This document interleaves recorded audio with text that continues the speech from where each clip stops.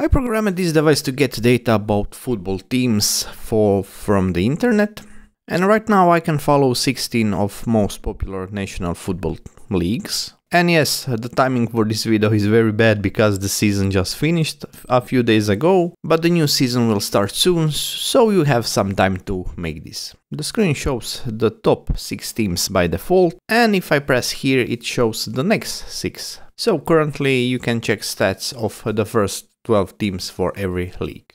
For each team I can check their position, points, match played, wins, losses, goals, and so on. For this project I needed something elegant with great screen, and I decided to use Waveshare 2.41 AMOLED board. With the ESP32S3, a high resolution AMOLED display and a sleek case, this board is an excellent choice. An excellent board deserves an excellent stand, and I designed this stand and PCBWay 3D printed it for me. In addition to PCB related services, PCBWay also offers 3D printing, laser cutting, CNC machining and more. I don't have 3D printer anymore because it took too much space in my small room, but the quality of PCBWay prints is much better than what I got from my old 3D printer. They can even print in different materials, including aluminum. And I also tried that. Stand is printed in black PLA. I just added those screws and my stand is finished. I can mount the board using double-sided tape, or I can drill holes here and use those screws. But I decided to use double-sided tape. And when we have great board and great stand, we also need great code or firmware. Okay, let's take a closer look. If I touch screen here, I can cycle through leagues, and if I press it here I can choose my default league which will be turned on when the device is reset. Also here I have settings for screen brightness, and here I can set my Wi-Fi and time zone. Here I need to enter SSID, and here is my password, and I need to choose save Wi-Fi and restart. Also here is time zone.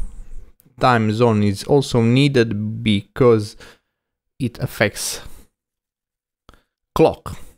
So you also get internet clock here. Very simple user interface, but it looks very nice on my desk or near my PC or on night stand. If you want this, you will need to order Waveshare 2.41 board from the Waveshare website. The link is in the description. If you want the stand, you can order it from PCBWay website. The link is also in the description. Make sure you order both parts of the stand, the base and top part, and then you can flash my firmware. And that's right, firmware is also in the description. Now I will show you how to install it. To install firmware, you will need to visit this GitHub repository, link is in the description of course, and you will click here and you will download this zip file and extract it of course. And then you will use this ESP tool, you will connect your port. My board is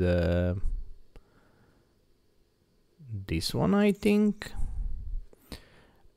Flash address, you will just enter here 0 and you will choose your extracted file. Mine is here.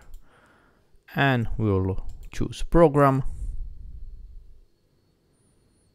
And writing process will start. And now you just need to wait 100%. And when process is completed, you will just need to reset your board. You can use push button. It is at the bottom part of the board, that button that has a green LED next to it, or you can just unplug and plug back USB cable. And that's it. Enjoy your device and enjoy cheering up for your team. And I hope you understand why I did not share whole code this time. It is because I worked a lot and I spent many hours on this project, and I'm sharing firmware so you can use this and enjoy it. But I don't want to someone earn money on my hard work, because I already find few products on the market that are using my code. Feel free to contact me if you want to hire me for a custom job or you want to make some difference. Feel free to write me a mail. Thank you and have a nice day. Bye.